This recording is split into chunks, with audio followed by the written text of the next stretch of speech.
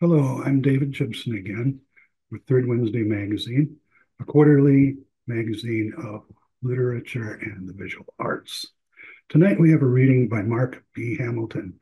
And Mark is an award-winning poet and scholar of pre-industrial American history.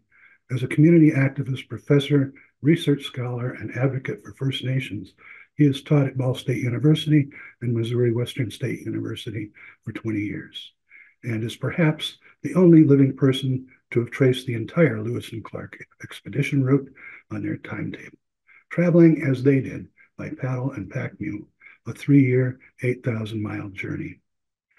A Beautiful River was written from his journey, rowing down the Ohio River.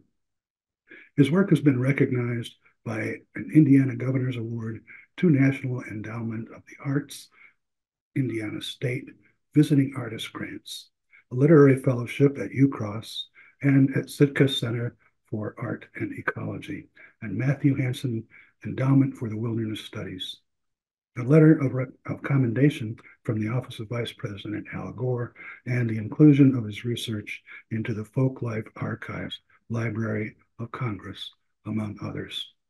Mark considers himself an environmental new-structuralist or eco-structuralist, working in forms to transform content, adapting from Eastern and Western traditions. For additional information on the author, you can view his website, markbhamiltonwordpress.com. And now, without further ado, here is Mark B. Hamilton.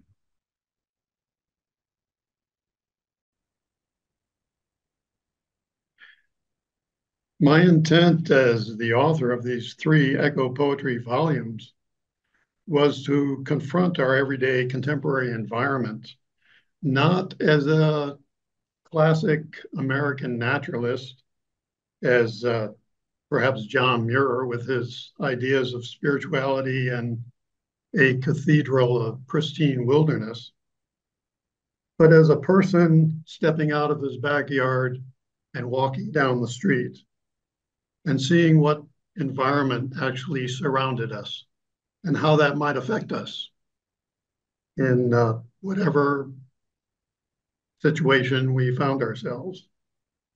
In my case, I took river journeys, the first down the Ohio River in a 15-foot rowing dory, and then I continued up the Mississippi and the Missouri River in a kayak. The first volume I'll read from is rowing down the Ohio River. The book is entitled Oyo, the Beautiful River. I'll start with a real nice little positive poem, but they do get negative as I get into more of the pollution and degraded environment of the Ohio River. A welcoming. Short Creek swells into a bay with a new depth of rain, a fresh, enchanted world all its own. Within 200 yards, we're amid geese, sedges, and meadow grasses. The breeze lulls with its metronome of blackbirds. And there are water bugs and the soft webbings of feet as I row upstream off the map into rural backyards, then turn to float through the ponds and grasses again, carried by reflections, by the musings of the gods in the marsh. At midnight, bass begin to rise, tails and fins bristling like castanets, flapping against the hull in reckless turns, plankton, copepods, and water fleas bursting right up into the stars.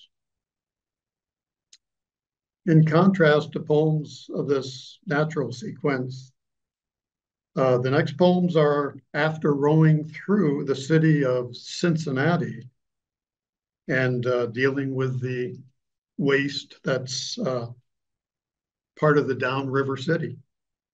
It's entitled Out City. Asphalt factories hidden in the haze, painted white and camouflaged inside their vapor. I'm surrounded by rainbows of oil, swirling at the confluence of the great Miami River, yawning with its brown and dirty yellow tongue, exhaling fumes from a city's sewage overflow, the storm waters spewing purulent songs even insects cannot hum.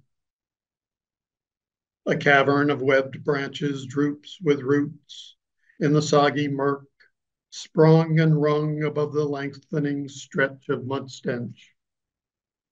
Unnamed things scatter across the surface, away from a bloated carcass of a cow that rocks, floating and swaying with blotches and humps in the refuse. And except for a mosquito revving its wings past my ear, I hesitate to even touch the oars to it. In a sequence from that storm effluent overflow, a poem titled The Death of Clowns.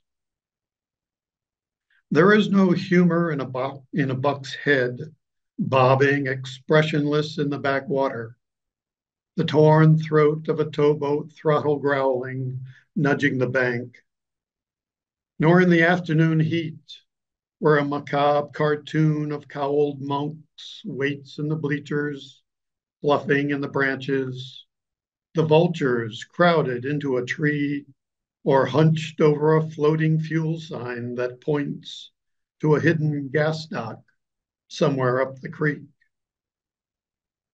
There is no mirth or mercy in the glaze of afternoons, the reflections bending at their waists and cummerbunds, bald heads and red fleshy hoods flopping to one side as they spread their bony pirate wings.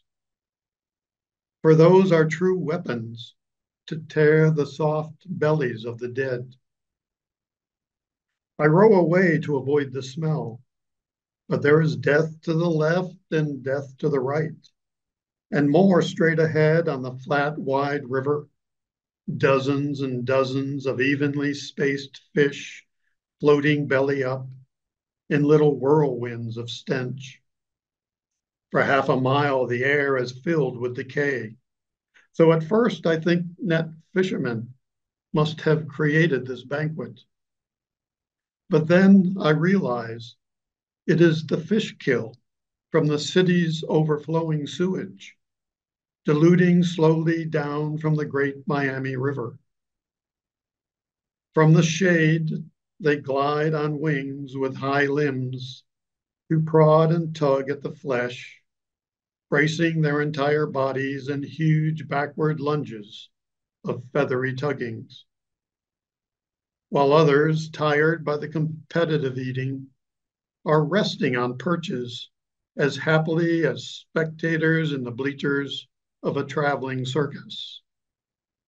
The spinning, leaping harlequins in baggy pants are heaped into piles like so many dead clowns. And a final poem from the Ohio collection titled A Strong Cup of Tea. Towboats rattle in the gloom of my fatigue. By evening, without a place to anchor, I'm worried, but think I'm going to make it to the next creek, an anchorage, where I'll feel safe for the night. As I approach, I'm ambushed by scavenger flies that bite and sting like drops of acid. The boat veers, I swat and slash with hands and towel, my legs, my neck and back. Infuriated, I want to kill them all, and I'm getting good at it. Carcasses pile up. I'd rather leave and slink away from these flies, from this cattle-smelling land, but it's dark and I'm tired, the river wide and the far shore uncertain. So I row up the broken brown water to a fallen cottonwood, drop the stern anchor and tie the bow to a limb. Inside my boat's canoe, I keep killing flies in handfuls, enough to brew the devil a strong cup of tea.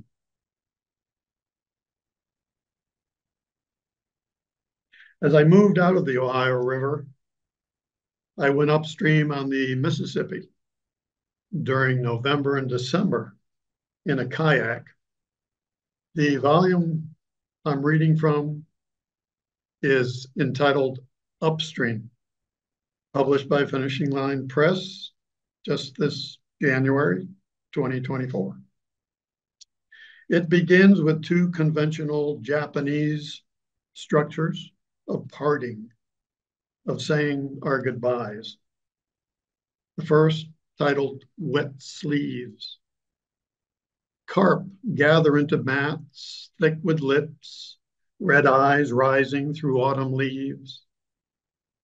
Casting my doubts onto a map, I roll the bones of obstacles, a worm squiggling in the shallows, my shoulders brushing the earthen banks where I imagine I'll be safe. I rummage through kindling, stoke coals below bubbling spices that ebb and flood, each day curling beyond the control of desire over its final stone. The second poem, entitled Last Night. The Mississippi prowls and strains against the chain of its collar, a curving river funneling faster and faster, squeezed until it curls back inside the bend. Uncertainties become my fears, hidden in the label unhindered nature. I paddle with all my hope, all my breath. After 3 miles, I land, tucked into an arm of sand. It is as far as I could see from yesterday. An owl crosses the river. A hunter is out for deer. The water keeps curling past. I camp inside a sandy hook, the scent of autumn leaves in a wooden bushel basket. A few scenes as I traveled up the Mississippi. A mouse in camp. The autumn tunnels fill with the forest scent. A fire burns hot, banked up with sand against cottonwood roots bleached by the sun. The night becoming so clear, each star moves across the Mississippi by itself. A last cup of tea, a mouse nibbling half a pecan, its little crunchy face.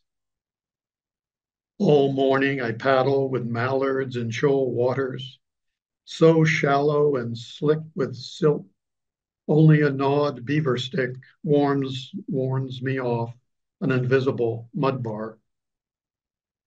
A silo stands on the ridgeline, the reflected clouds folding up and up.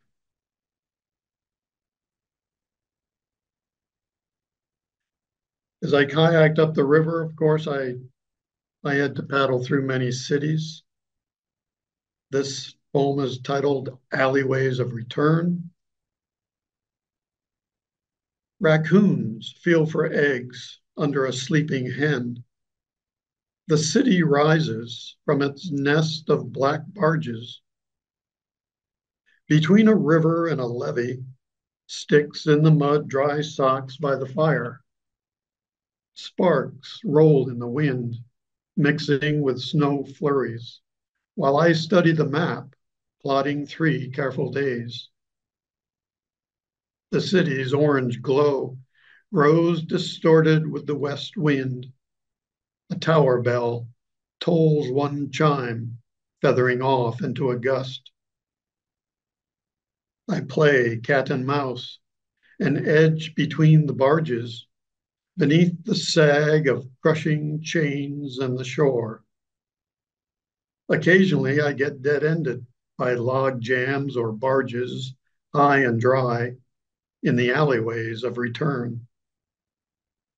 Geese resting in the shallows leave webbed footprints in the mud where I can follow. A final poem from this selection titled St. Louis of the After. The acetylene torches touch a colder dark and spark steel plates into scars. I scrape past crevices, ghost through the narrow passages of alleyways between their rusted sides. Beneath slung cables and electrical wires, I'm a mallard hiding in open water, shoulders hunched, neck stretched out. Sometimes I can lift the kayak with my fists in the mud, humping through the shallows, moving through quiet spaces like some plastic mermaid man or half manatee, wending through a labyrinth of timbers and overhead cranes until I can use the rudder and paddle out again. Flocks of pigeons flapping over barges and low clouds, sweet with earth and grain. At the casino's parking lot near Paddle Wheel McDonald's, I walk uphill and listen to voices under the arch, to vibrations of stainless steel in Spanish, French, and Osage. Towboats rattle up and towboats rattle down with coal between two tribal names. The city is listening to a fast tram whooshing over a bridge to Ferguson. The casino is sinking into splashes of pink neon. More barges glide by, like huge amber beaver, where I camp at East St. Louis, above the Spirit Mounds, the Milky Way, at Cahokia along the river road. The third and final echo poetry volume is entitled Lake River Mountain. It's been published by Cornerstone Press, University of Wisconsin, also January of this year, 2024.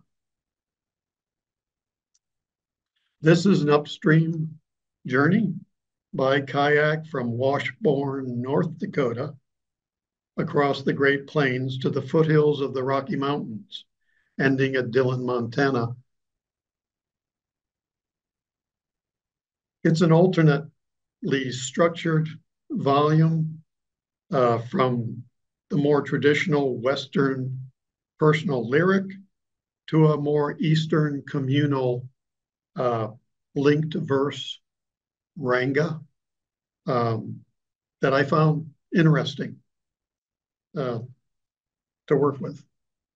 The first poem, When I Was a Child. All the trees carried blue dresses. All my hurts curved and strung by roots and flowers in the breezes beneath a banyan tree.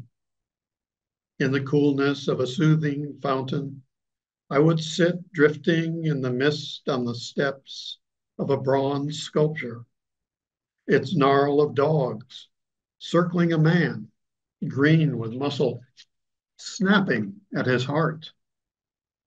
A wounded stag, arrow pierced, gasped above the flashing fountain, saddened by this whirl that manship had made of the sacrificed and of the freed. The fountain, cool and brimming with bronze and the splashing of green flowers. This is the second one, titled Surviving April on Sakakawea Lake, is an example of the linked verse from the Japanese tradition. It basically alternates 3 lines, 2 lines, approximating the haiku and then a more narrative release of a longer 2-line stanza. Surviving April on Sakakawea Lake. How huge the wind and raw the dance of pelting ice, those bouncing beans of hail. Even songbirds hesitate, turkey calls and other little sounds scattering in the prairie grass. A flittering of finches into the bending straw of winter's fallen spaces, each settling out of sight. How these wicked winds do strengthen the wary, and yet frighten all my deep, deaf hearts. Scrunched into one dry corner of the tent, 2 days are fair, 5 days foul. I hide in a nook, a small hook of cove, accepting whatever comfort remains. A woodless prairie, a clutch of coal under smoldering smoke, and the wild brant's wing, lifting my spirits from this blustery camp, from this huddled sight with fast rain trenching past. Wet and cold and gray, I circle words in a book of words, nothing more. A precious rock weighs down the tent, nearly floating away with me in it, reading the journals. Lewis and Clark had camped here with these same northwest winds, with fear, the descendant of fatigue. In the stillness, I learned not to be the target, nor the center of these tearing winds, not the origin to be altered. My emptiness widens into a ring of warmth that surrounds. How does this happen?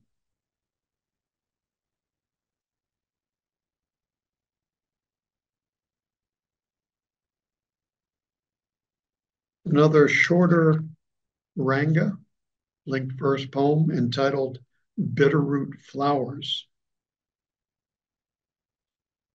This is a poem that is toward the end of the collection as I actually arrive in the foothills of the Rocky Mountains near Dillon, Montana. Towing my way up has been the best kind of doing, to climb those distant mountains. The cobblestone islands are homes to muskrats, whispering in a language slightly familiar. At the headwaters, the locals cast for lunkers, seeking their secret pools. Strong currents undercutting the bank. The river equal to its melting mountain. In the cold, cutthroat swim in clear blue ribbon waters, turning pink with sunset. Cattle low on both sides, hoof prints crowding the river, the herd slipping through narrow corner gates. My feet go splashing through the suburbs of Dillon, Montana, toward bitterroot flowers, past houses, a weir, the kayak sliding on the wet grass of a lawn where I linger. I believe I'll stop there with this reading from these books that are available, certainly online. I'll see what I can do here. Oyo, The Beautiful River, published by Shanti Arts in Brunswick, Maine. Upstream, again, published by Finishing Line Press in Kentucky. And Lake River Mountain, published by Cornerstone Press, University of Wisconsin. All of these are eco poetry books that I hope people will enjoy. Thank you very much.